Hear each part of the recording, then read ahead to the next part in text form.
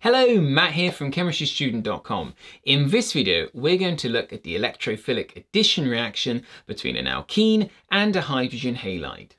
We're going to talk about why and how this reaction happens, outline the reaction mechanism, and look at how we can predict the major and minor products of such reactions with unsymmetrical alkenes. Carbon-carbon double bonds and sigma and pi bonding, as well as other electrophilic addition reactions of alkenes, have been covered in separate videos. Check the links in the description below. Before we talk in detail about the reaction, there are a few essential ideas you need to be comfortable with. Alkenes are unsaturated hydrocarbons that have a carbon-carbon double bond in their carbon chain. The carbon-carbon double bond is made up of a sigma bond and pi bond, with the pi bond being weaker than the sigma bond. This weaker pi bond is quite easy to break as it has a low bond enthalpy, and this gives alkenes a relatively high reactivity. Electrophiles are electron pair acceptors. They are attracted to areas of high electron density and are electron deficient, often with a positive charge.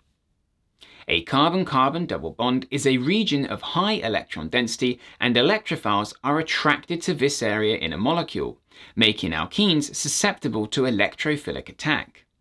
Nucleophiles would be repelled by this high electron density, and this is why alkenes react with electrophiles rather than nucleophiles.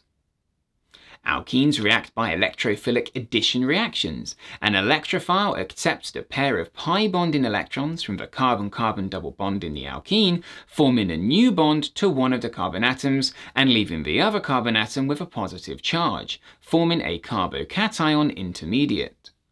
The positively charged carbon in the carbocation will then form a new bond with a negatively charged ion. This ion is usually produced as the electrophile gets formed.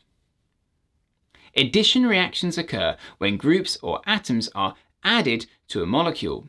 Only one product is formed.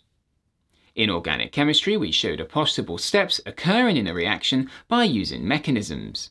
Curly arrows are used to show how a pair of electrons moves to break and form bonds.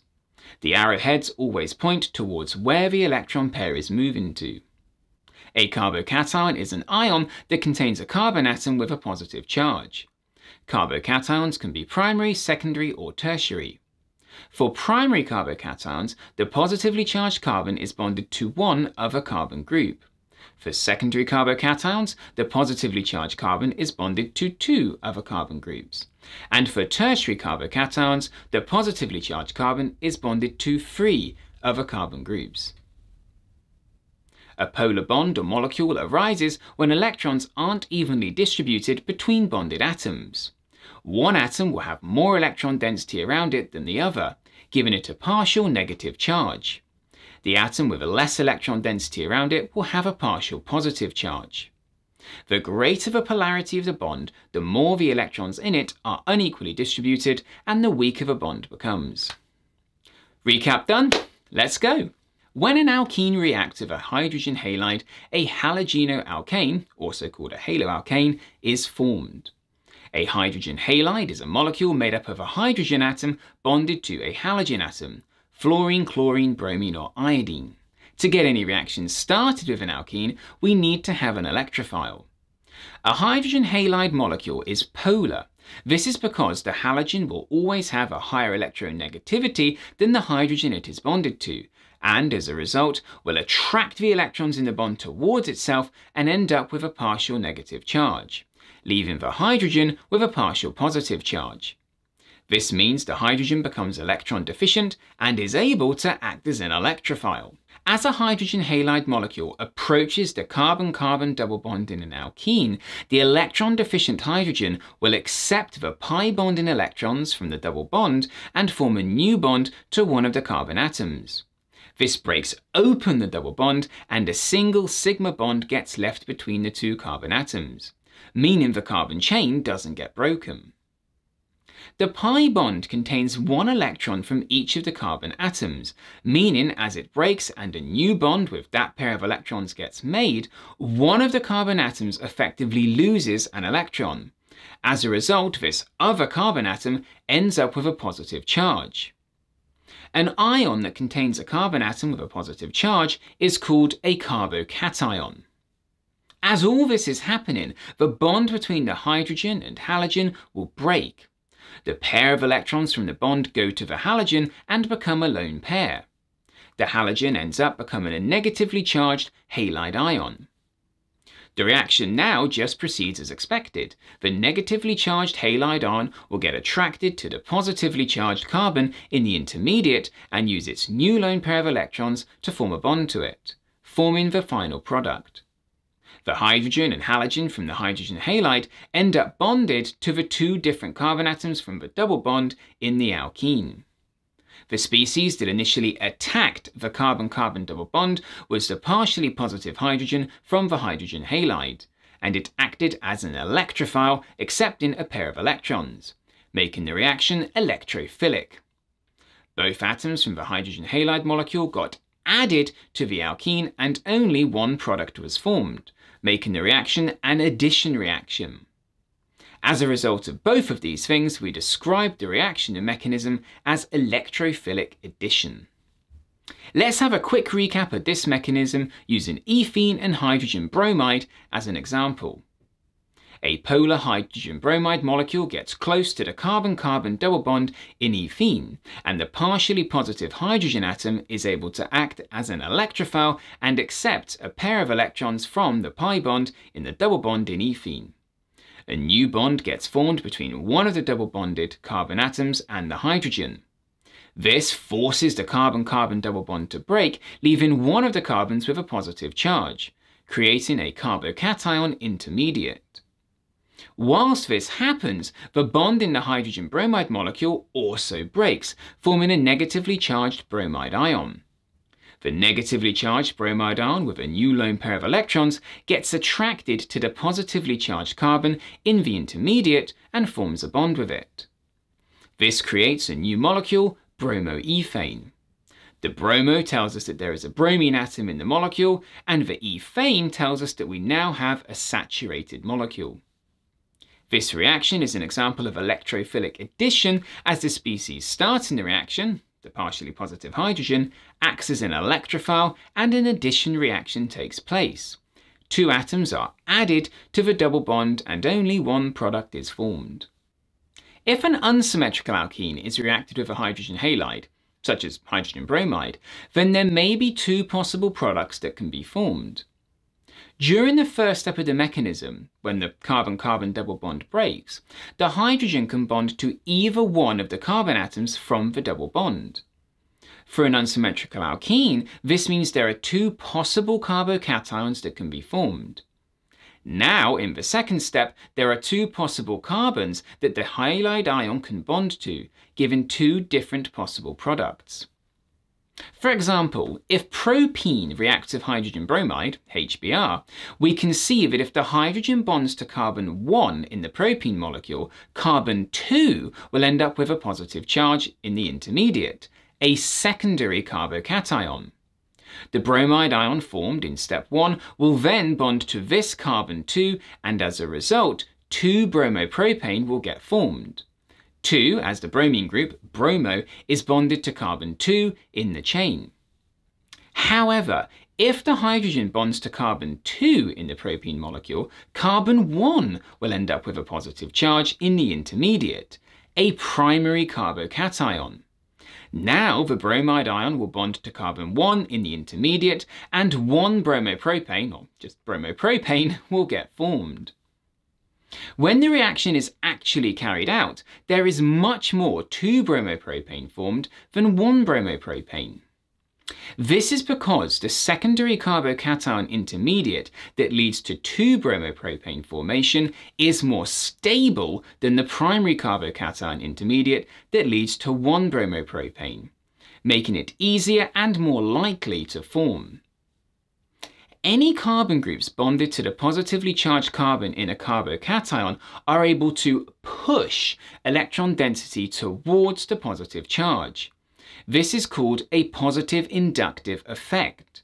As electrons are negatively charged, electrons moving closer to the positive charge effectively stabilizes it and makes it slightly less positive.